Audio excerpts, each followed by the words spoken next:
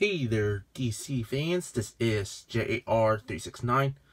Welcome back for another brand new video review. Today I'll be taking a look at the HeroWorld Aquaman Target exclusive of Arthur Curry, Mera, and the Trench Creature by Funko. Continuing on with the Aquaman merchandise for the Aquaman movie. So let's take a look at the packaging. In the packaging, you get the HeroWorld logo here that features the names of the characters. You get the window that exposes the characters, and it is a Target exclusive, which is a different kind of logo. Wow, that's new. And it's from Series 8. There's like Series 8 of other Aquaman figures. I have no idea. I mean, I don't collect HeroWorld figurines. They look cool, but I mean, I don't. It's really confused with the Series 8. And also you get the Aquaman logo here. Final collectibles, Funko, warning, choking hazard. There's no small parts. Where are the small parts at? On the bottom, there's some Lego crab in it. It's recommended for ages 3+. On the back here, nothing much. You see just a image of the Trench Creature, Aquaman, and Mera. So that's about it for the packaging. Now let's release the 3-pack out of the box.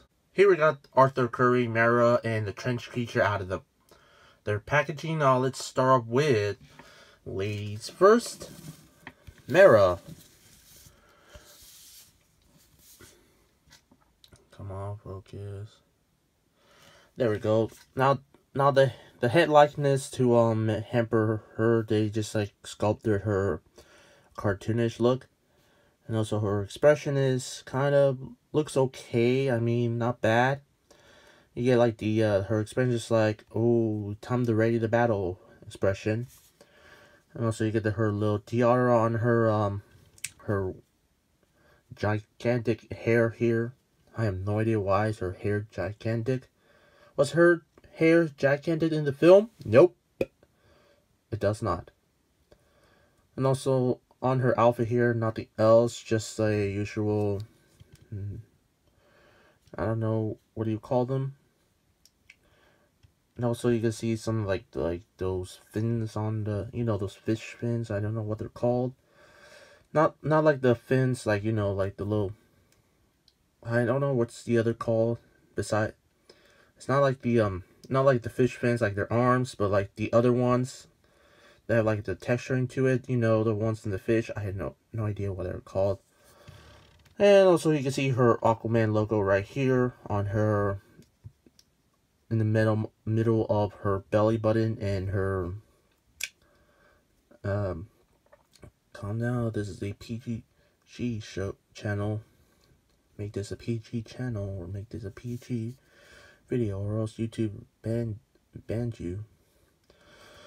Now her boots, nothing much on the boots here. And also on the bottom, nothing much. It's just Lego crap on there. I mean, for this figure that's so small, I mean, no idea why. But to be honest, it just looks okay. I really like how the glossy look on her outfit here. So that's about it for Mera. Now let's move on to Arthur Curry, aka Aquaman.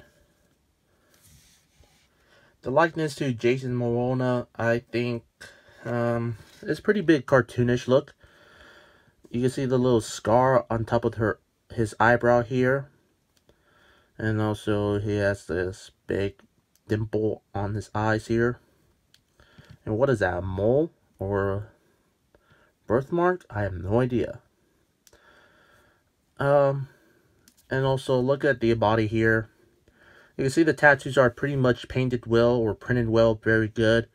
You can see his little bracelet there and the wristbands here, and he is holding some sort of flare or a flame torch. I have no idea. The movie hasn't come out since I've been filming this in other days.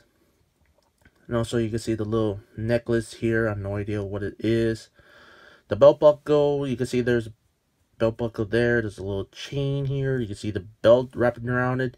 And also you can clearly see they added a nice detail to the holes for the belt. And little straps for the belt to hold on. And also you can see some pack pockets there. Nothing much on the pants here. Nothing much on the shoes. And again, bottom Lego crap. That's about it for Arthur Curry, aka Aquaman. Now let's look at the trench creature. Now when I first saw the trailer, the trench creature is one of the Norm's henchmen, right? I have no idea. I've never seen the movie. Never watched. The movie hasn't come out. I mean, take a look at the trench creature. The head sculpt looks creepy. I mean, you can see some teeth inside. You can see it's in the tongue, I think. Now the fins, you can see the fins looks really cool. Now the fins pretty much are, the fins, so the back of the fins is pretty much a separate piece. The tail fin, it's pretty much a molded piece here.